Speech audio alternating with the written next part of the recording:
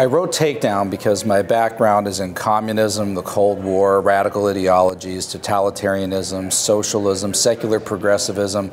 I've looked at conservatism.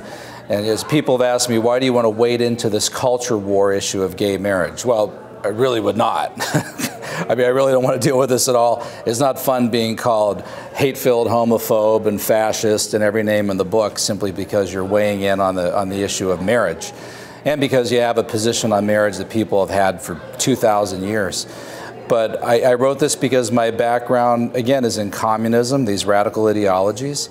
And I know that Marx and Engels in the Communist Manifesto wrote of the abolition of the family, as they called it, which even then, in 1848, they can call it infamous proposal of the communists. That's right in the Communist. I teach the Communist Manifesto once a year when I teach my course on it for like 20 years. And one of the things we talk about is this line, abolition of the family. Marx wrote a letter to Engels where he said, "Blessed is he who has no family." And Engels, who did not like marriage, refused to get marriage, had no family. Marx himself had a very bad family life, very poor family life, and I've talked about the life of Marx and his relationship with his wife and his kids, so I know all of this background. And then when I started noticing 2 or 3 years ago, because part of the research that I do, every day when I get up in the morning, I read People's World, which is the communist publication, the house publication of Communist Party USA. I read Communist Party USA's website, and I noticed 2 or 3 years ago that they were suddenly gung-ho and absolutely on fire for gay marriage, and that they have really adopted the entire gay agenda. I mean, they just got done celebrating LGBT Pride Month every day at the website of People's World. It's no exaggeration to say, this is absolutely true. If you go to the website of People's World, you are much more likely right now to find the gay rights rainbow flag than you are a red flag.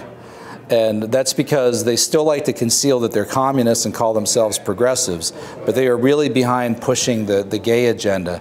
And why? Why is this? Well, for me, it makes sense with my knowledge of history and communism. You know, communists from Marx and Engels, early socialist utopians, Robert Owen, Charles Fourier, onto the cultural Marxists, Herbert Marcuse, Wilhelm Reich.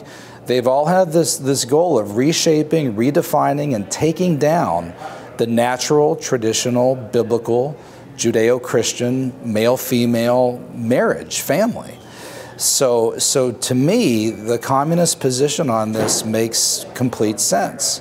Now, I'm not saying in Takedown that this thus means that people who are same-sex marriage advocates are communists. They're not.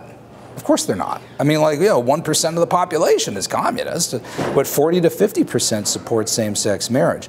What I'm saying, though, is that those people, those advocates of same-sex marriage, have no idea how that advocacy fuels and fits the much more radical left's agenda. Radical left being communist left, socialist, radical secular progressive left. For them, if the typical same-sex marriage supporter, they have benevolent motives. They're aiming for what they call marriage equality, for extending a new right to a larger group of people.